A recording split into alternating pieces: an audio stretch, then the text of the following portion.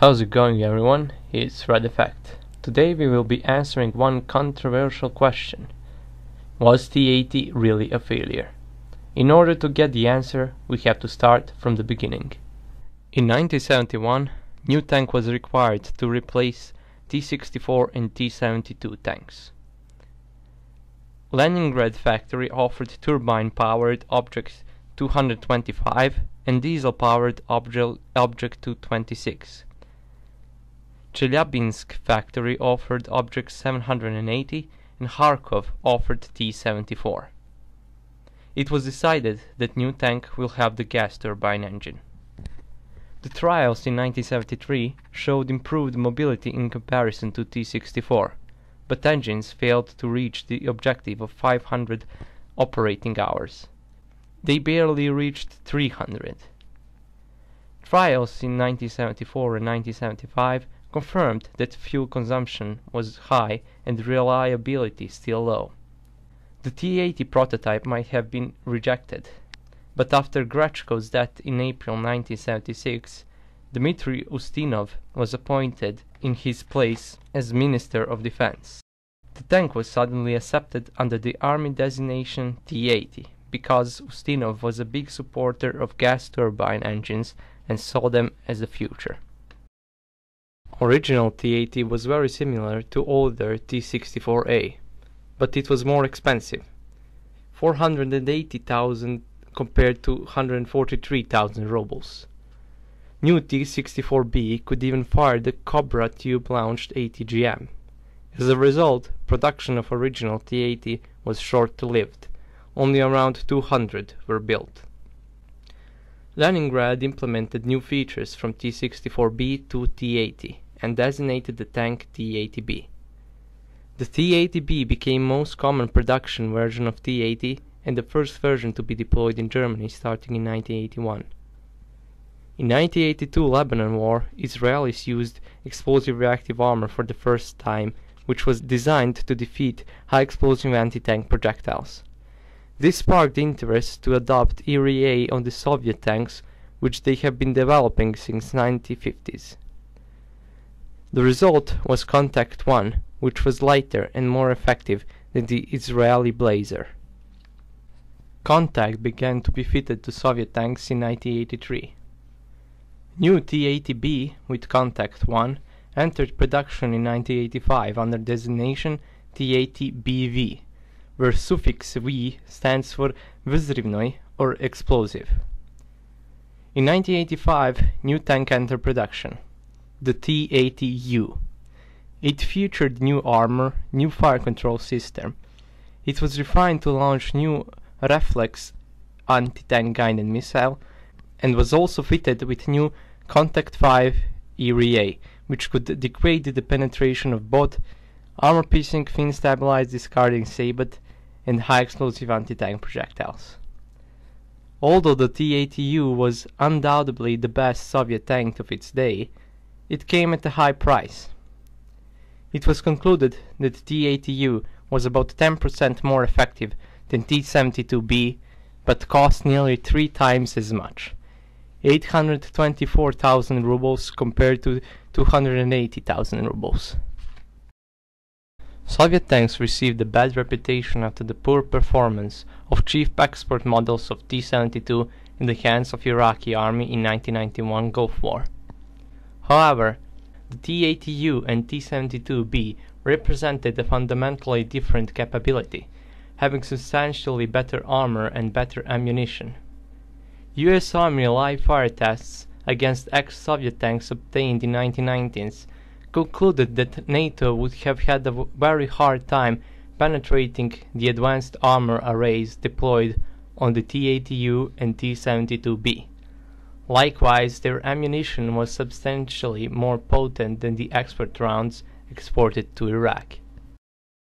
In late 1980s, the T-80U started getting new 1000 horsepower diesel engine, which would drastically decrease the price of the vehicle. But U.S.S.R. collapsed and only few were made, where most ended up in Ukraine, which would later be renamed to T-84, which is still in use in Ukraine. Now, let's look at the stats of T-80. First we will look at T-80B and then the more modern T-80U.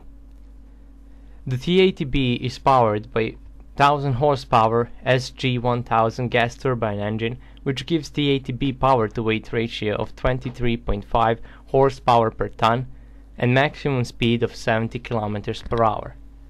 It is armed with 125mm 2A46-2 smoothbore gun with an autoloading system. It can fire APVSDS, heat, and high explosive fragmentation projectiles, as well as Cobra ATGM. It is also armed with PKT coaxial machine gun and NSVT anti-aircraft machine gun. The T-80B is fitted with a composite armor called Combination K, which incorporated a cavity in the cast steel armor of the turret front and ultra porcelain ceramic rods in a matrix. Combination K offers protection equivalent to about 550mm of steel in the turret front. The glacis plate uses a different type of laminate armor, consisting of an outer layer of about 80mm of steel armor, backed by 105mm of glass reinforced plastic, followed by a 20mm steel armor base offering protection equivalent to over 500mm of steel, including its steep slope. Crew consists of 3 members: commander, gunner, and driver. Commander is stationed on the right side of the turret. He has access to his commander station, which he can use to communicate with other tank commanders and search and designate targets for the gunner. He can rotate the turret towards the target at any time.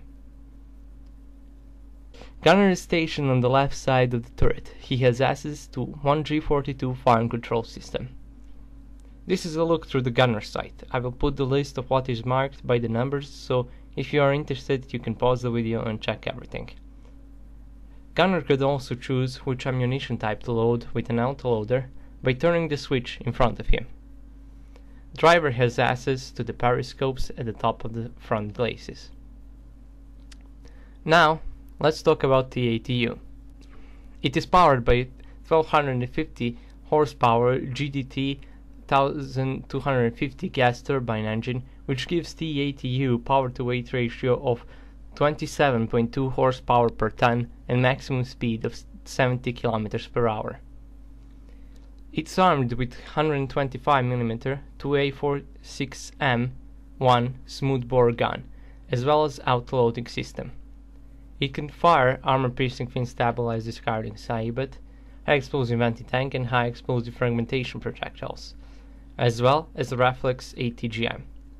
It is also armed with PKT coaxial machine gun and NSVT anti-aircraft machine gun, but the difference is that NSVT on T-80U is remotely controlled by the commander. T-80U uses more expensive semi-active field cell armor in the cavity, consisting of 2 rows of polymer field cells, backed by a steel plate and another layer of resin. When the cells were penetrated by the shaped charge jet, shock waves reverberated in the semi-liquid filler in the cells, degrading the penetrator.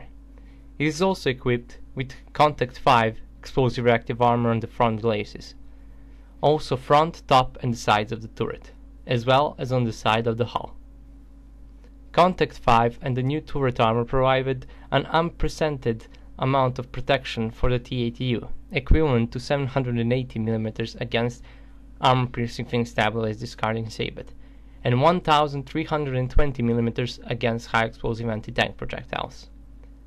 Crew also consists of 3 members, but gunner has access to new 1G46-2 fire control system, and both gunner and commander now have access to new thermal imaging system called Agava.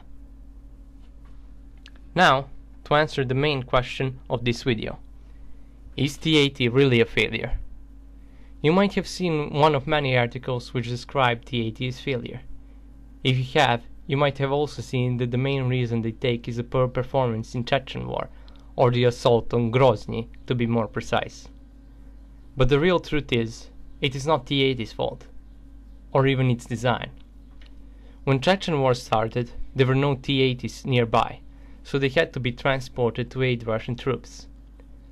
But mainly old T-80B and T-80BV were transported from far away, and many of those T-80BV tanks had no explosive fuel inside their area, because most probably a guy who was taking care of it, T-80, decided to take valuable explosive out and sell it.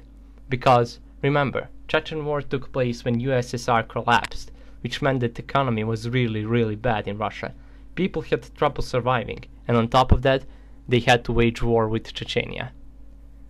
So when T-80s arrived, they were just given to troops who never saw them before, and were just operating T-72 tanks. They had no idea T-80 had gas turbine engine, so they kept the engine running, on idle, therefore consuming a lot of their fuel supplies.